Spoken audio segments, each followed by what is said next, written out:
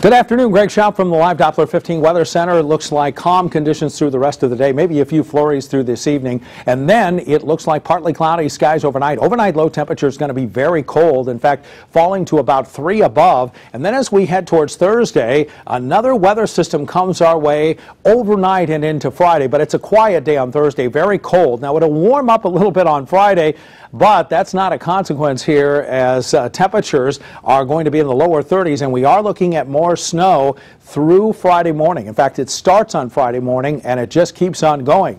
Early estimates for snowfall about 2 to 4 inches around the Fort Wayne area, more so up towards the north, about 4 to 6 inches. We could be looking at about 6 to 8 inches north of the Indiana border for Michigan County. So it is, the farther north you go, going to get more snow in that forecast. Temperatures right around 24 are high for today. Overnight lows down to 3. 22 are high on Thursday. Lower 30s on Friday, with that snow accumulating into Saturday. And then another weather system bringing more chances of a couple more inches of accumulating snow coming on Sunday.